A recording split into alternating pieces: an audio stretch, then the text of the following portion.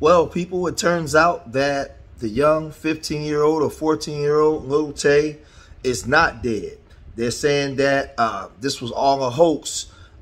We don't know for certainty what this was about or how it happened, but what we can confirm now is that this young child is not dead. It says a day after rumors and uncertainty, rapper Lil Tay appears to be alive. TMZ reported that the teen rapper's family provided a statement saying that she is safe, following reports of her death based on a post shared to her Instagram August 9th. The statement reads, "I want to make it clear that my brother and I are safe and alive, but I'm completely heartbroken and struggling to even find the right words to say. It's been a very traumatizing 24 hours.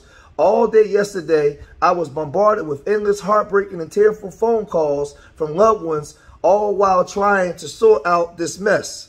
Now, what mess? Now, what I'm hearing is that they were supposed to be having some type of cryptocurrency coming out this day, and they was doing this for clout to try to garner attention. The original post reporting her death, which has since been removed from her Instagram account, said that the outcome was unexpected and has left us all in shock. It also reported that her brother had died. Following the post, some people online expressed doubt about the veracity, as her father and former manager would not confirm her death. Several police departments contacted by media outlets did not have reports of her death, so it wasn't even reported to the police. My Instagram account was compromised by a third party and used to spread jarring misinformation and rumors regarding me. So I know that she didn't write that, because most 14-year-olds don't even talk like that.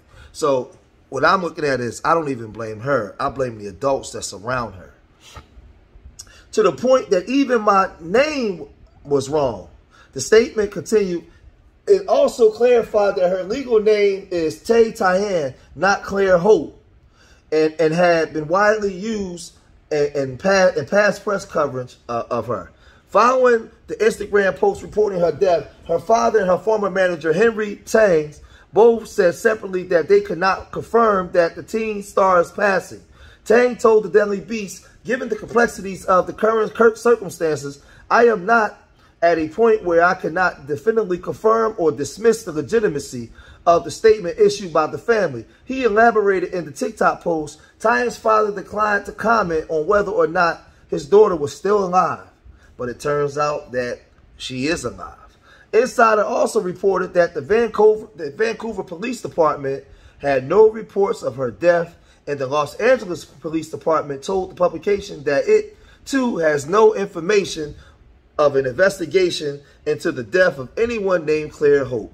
Tien, who was originally from Atlanta, Georgia, and later moved to Vancouver, British Columbia, first entered the public eye in 2018, with videos at the age of 9 went viral.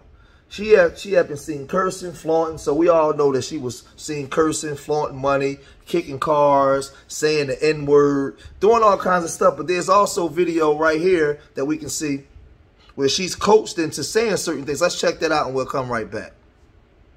Lil Tay be popping on YouTube right now. No. Redo. You're gonna be like more ignorant. You have to be like, ooh, Lil Tay out here. Wait, what did he say again? You still irrelevant, like I said last time.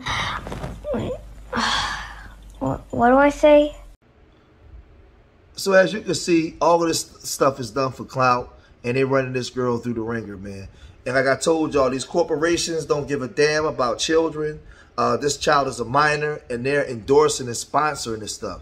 She's just like the girl Meet Me Outside. And then remember her, and as she got older, she went and did her OnlyFans and made all this money. It's just a whole bunch of foolishness, man. All of this stuff is about money, and people will do anything, sell their soul. They will do anything for money.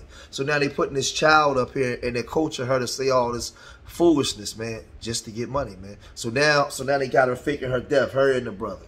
So now it went worldwide, viral worldwide, and everybody's making videos about it, about this little girl, man. It's a sad thing, man, but I'm going to cut this video short here, man. Leave your comments in the comment section. Let me know what you guys think, man.